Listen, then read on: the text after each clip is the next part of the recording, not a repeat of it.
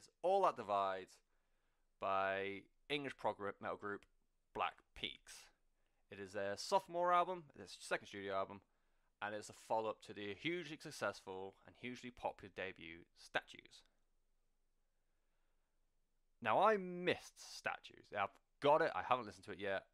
It completely passed me by because for ages I kept getting them mixed up with Black Keys and had no idea why everyone was going mental over them. This is because I am a grade A fucking moron, and B, every band at some point has had Black in their name. Like, just trying to find these to listen to them again to write a review. Go like search for Black in iTunes. I've just got a swell of Black something bands, and it's fucking annoying. Black Label Society, Black Sabbath, Black Audio, even though it's spelled differently. The whole idea of it is just so fucking infuriating.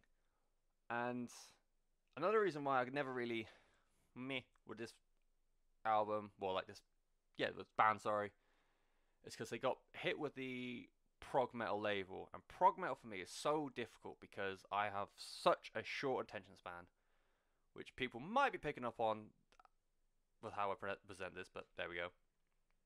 I have such a short attention span, and I hate having to listen for a 7-minute song, which has got somehow a 5-minute long keyboard solo with a 20-minute long guitar solo, and then the drummer just needs to make sure everyone remembers he's there, and the bassist can go off for a fag.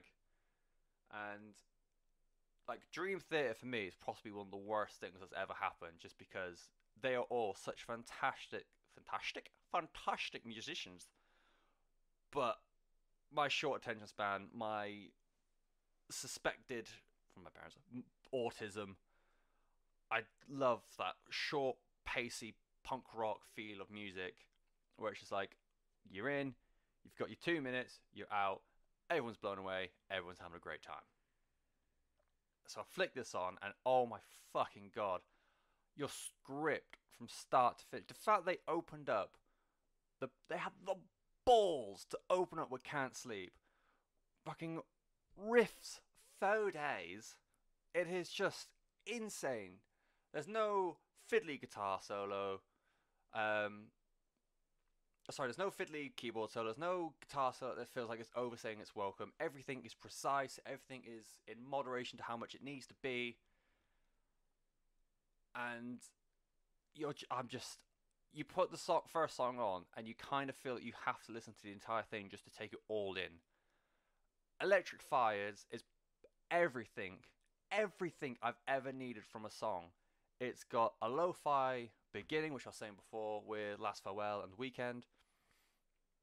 Lo-fi vocal performance that keeps coming in and out, but mostly there in the beginning. It's got a big melodic break, which ends up building up to big soundscape and big chorus. And then just, oh my god, the fucking chorus of the song itself. I love that clean build up, and then the huge like scream crescendo, and it's just, Electric Fire might be one of my favorite songs of the year. I'm not going to try and do like a top 20 songs list. I went through my list the other day. I've listened to nearly 130 albums this year. I'm not going to do that.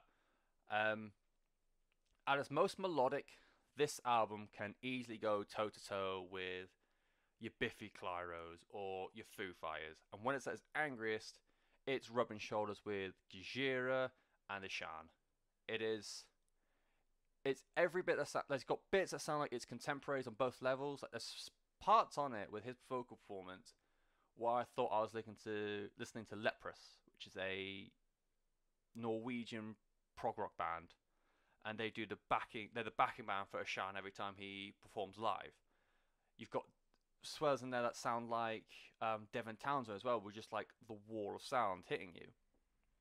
And as much as they sound like people on the like similar vein, they're you can hear where they're inspired by the likes of, again, Devin Townsend, Mastodon, Ishan. There's even bits in here that sound like this OG Muse back when they were good. And just the way Muse did it back in the day, where they had like a song like Plug-in Baby is such a weird song to hear, but it made such a mainstream pull for the band. And there's bits on there where you could easily hear, like, take bits of it and put it on the radio now and have it just on. I don't know what music channels are live anymore. Is the box still going? We'll say the box. Black Peaks could be on the box with some of the bits in this album. Yeah, God, am I showing my age? I don't think so. And this, I cannot get over how much I enjoy this album. And this albums like this make me so frustrated why you hear the argument that rock is dead. Like, Gene Simmons has been saying it for years. Ollie Sykes said it last week, or Ollie Sykes said it was boring last week.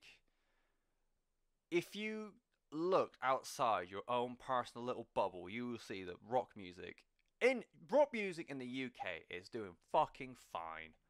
Like, take a band like every level as well. So you've got Black Peaks, which is easily break into a mainstream audience and be on, like, your, if I say, quote unquote average radio stations and all your normal, quote unquote normal TV channels.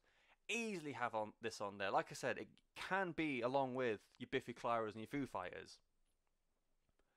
But you've got bands like Rolo Tomasi, Palm Reader, Conjurer, Milk Teeth, Marmozets.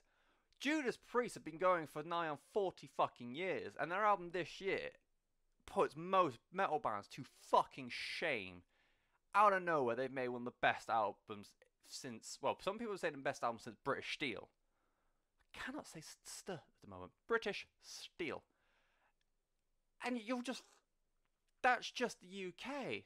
You look at outside of that, you've got, like, Zealand Ardor has made one of the most interesting and just fucking weird, but in a good way, albums that's been seen in ages, combining two genres of metal, two genres of music that should not be put together, and just going, fuck it, why not?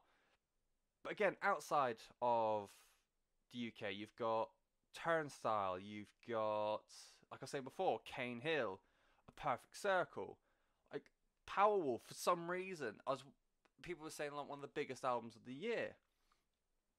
Behemoth are bringing black metal into the mainstream, for fuck's sake.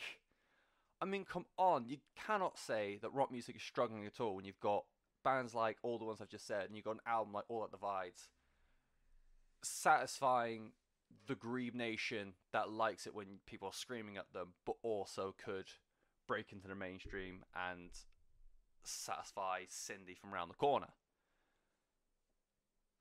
If you're a fan of, like, excluding that round, like I said, if you've got, like, the slightest inkling into interesting music, not just like alt rock or prog or anything like that, if you just like interesting, good music, you owe it to yourself to find this album, because I think there's something in here for every kind of musical fan.